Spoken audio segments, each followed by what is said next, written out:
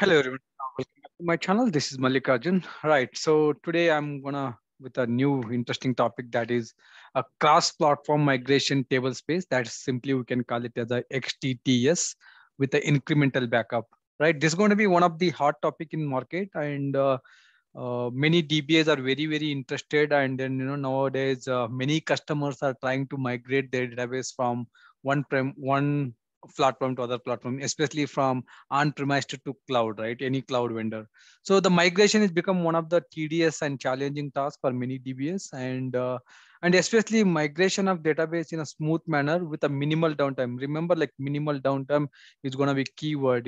How much minimum downtime you can offer for in order to achieve this database migration.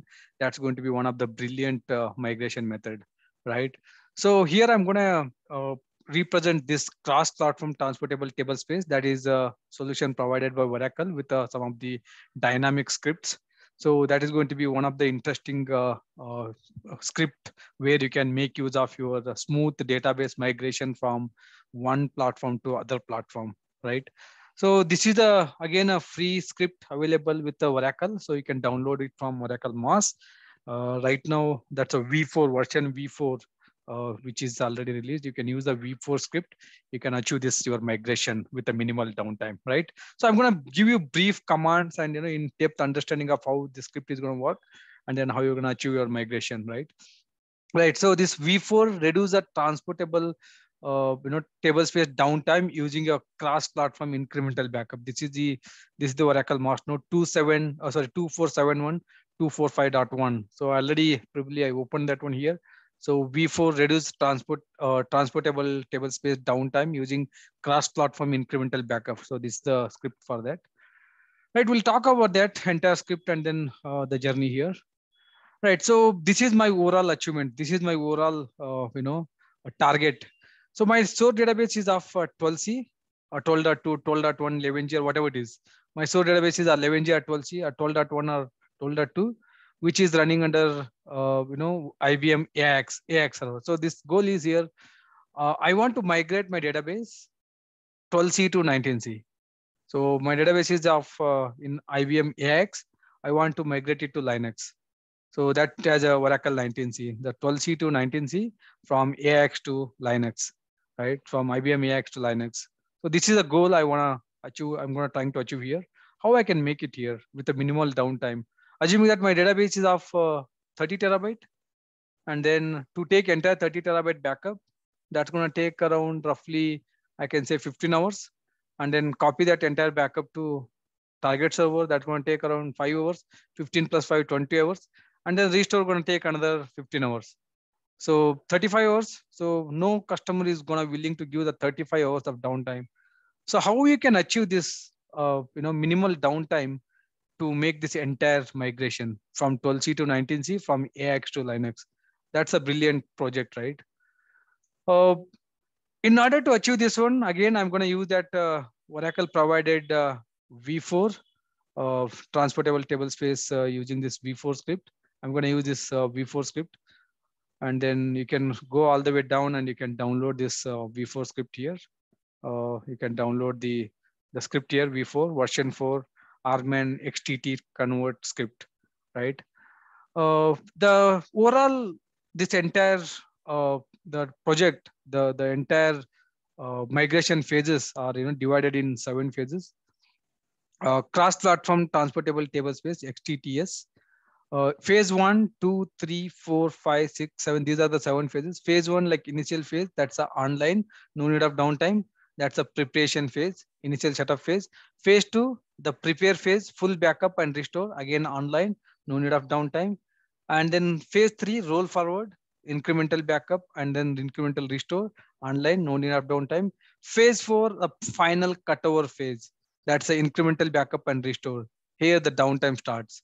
And then the phase 5, again, import all metadata from source to target and validate your transportable table space on the target, downtime, and then the cleanup.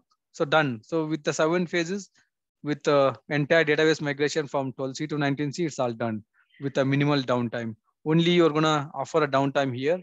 at phase number 4 with a minimal downtime. That's the incremental backup. Right. So let's see that one. Like now, this is a staging area. This is your source database 12C in AIX, and it's a 19C in your Linux.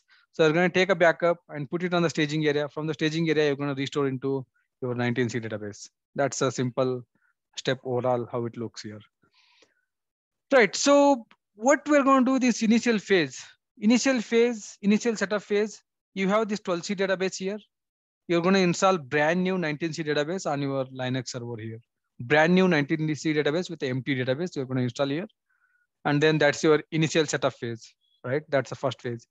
Second phase is preparation phase. You need to download that Oracle provided transportable script from Oracle Mass Node, whatever I showed you. You're going to download this particular transportable script on your both source and target server.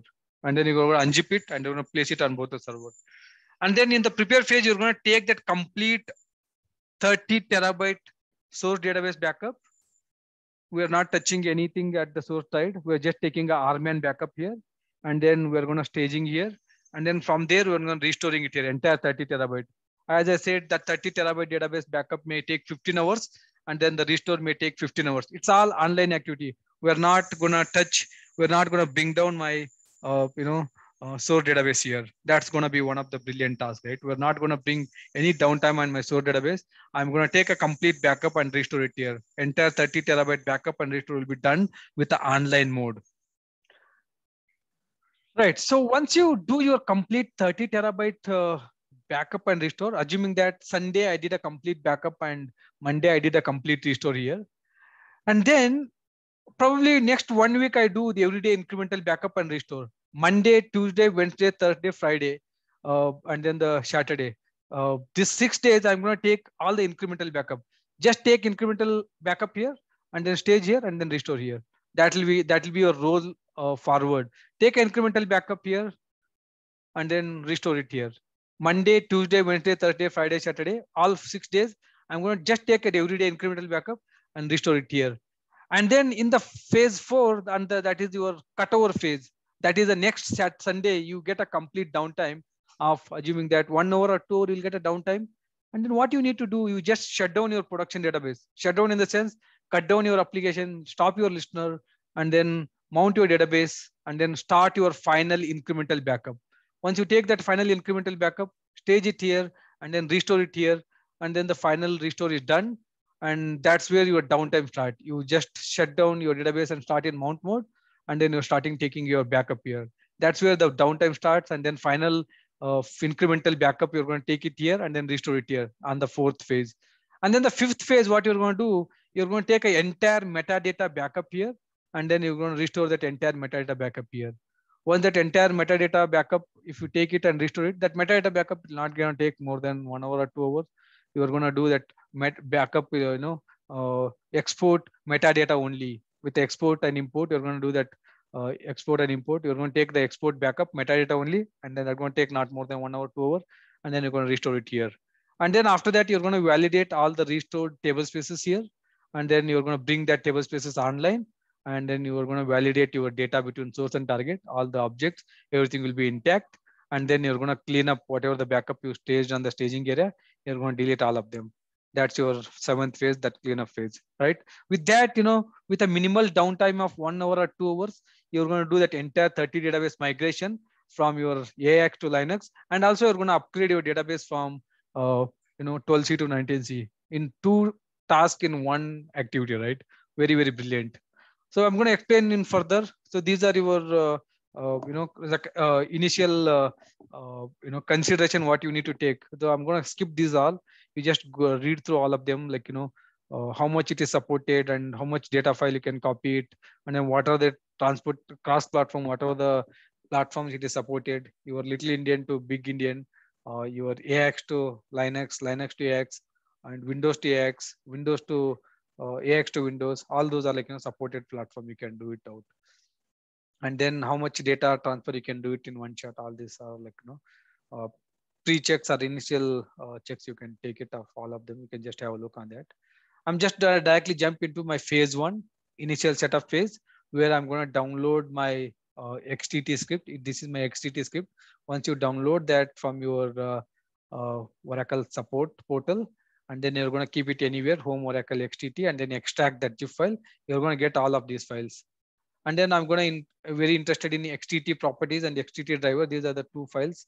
I'm going to edit this XTT driver.pl, and then very first initial phase, what I said, like download that script from your Oracle support, and then you can create your 19C database. You're going to create your 19C database here on the target, and you're going to download and stage that script on both the servers. That's your first very initial phase. And then in the initial setup phase, that's the one thing, creating your 19C database, downloading that script and modifying that script. And then what you're going to do, that initial phase, I'll just skip it out. You're going to create this XTT properties file. What are the table spaces you want to transfer it from the source to target? You're going to give all those table spaces list here.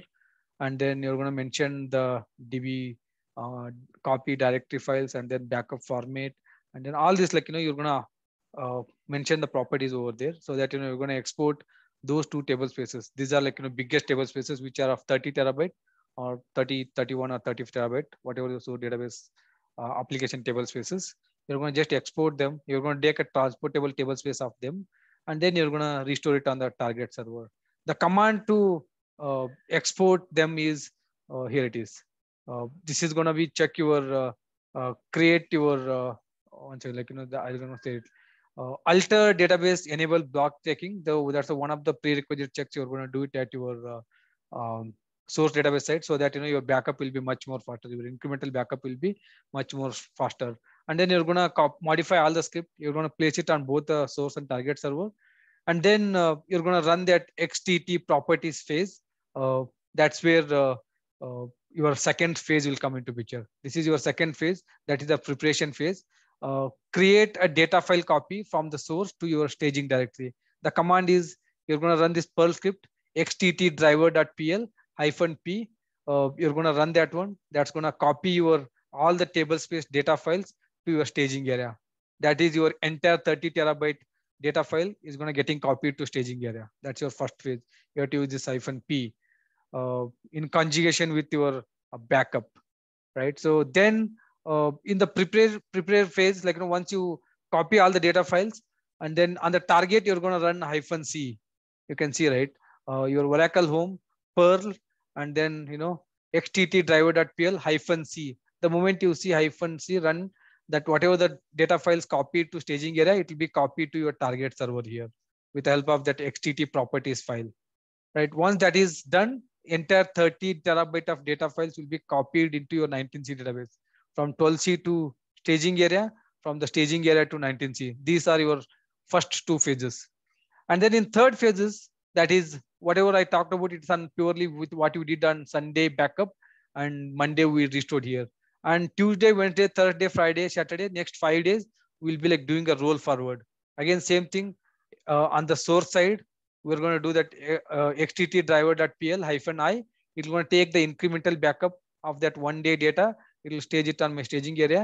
On the target side, I'm going to run the same command, XTT driver -r, that is like roll forward. Whatever the incremental backup I stage in my staging area, it will be apply on my target server. So I'll do it same next 5 days, Tuesday, Wednesday, Thursday, Friday, Saturday. The step roll forward step will be continued again and again and again, from the source database to staging, staging to target. And then once the roll forward is all done, on the next Sunday, when downtime starts, that is my final cutover, final incremental backup. I'm going to do the same thing. What I'm going to do, I'm going to put my table space in read-only mode. Whatever the two application table spaces, T1, TS1 and TS2, I'll put them in read-only mode. The moment I put them in read-only mode, I'll do a final backup and I'll restore it here. So I'll take the same final incremental backup, Perl XTT driver.pl -i, that final incremental backup, because these are read-only mode. Nobody can insert any data. No application users can able to write any data here, right? So that's the final incremental backup. You're going to take it to staging area. From the staging area, you're going to do a final restore on your target server. So again, XTT driver.-r, that's a roll forward. That will be recover the data file. So that's a final copy. You're going to apply it on your target server, 19C database. That's it. the final cutover done. And then you're going to do like phase number 5. That's your metadata export. Entire metadata via DB link, or again do the metadata export from the source database to staging area, from the staging to target. You can do that one. You can create these directories and create the public link, and you can run that final cutover. Like, you can do via DB link. You can do this one. Import username and password via DB link, and then your transportable tablespace is always metrics equal to y, exclude statistics. You're going to do that entire transportable tablespace from the source to target, and then that's it. Your metadata all will be available on your target server, and then your database will be up and running here. And then you can validate your target tablespaces in our phase number 6. Validate the transportable tablespace for the logical corruption check. Validate tablespace TS1, TS2, check logical. Is there any logical check or corruption check? You can validate this. Everything is fine. You can, this tablespace will be in read only mode, and make it read write. And then final stage is cleanup. Whatever the backup you kept it on your staging area, you can just do a cleanup, and then your migration is done. That to AIX to Linux with your 12C to 19C. 2 projects, migration and upgradation in one single script, or with a minimal downtime, you're going to achieve it here, right? That's a very pretty cool feature with this transportable tablespace. You can pretty much make use of this transportable tablespace with incremental backup. And then this is Oracle Mass Note. They clearly explained about use always this v4 latest version script. And then these are the high level step what I listed out here. Initial setup, prepare phase, roll forward, transportable tablespace. And then these are the 4 phases they listed it out. But that pretty much what 7 phases what I listed out will all come under these 4 pages, 4 or whatever the steps what they highlighted in this high level steps. Right, so that's pretty much what I wanted to cover for today. Any questions and answer, you always comment on these videos. Probably we can take it up. Thank you, guys.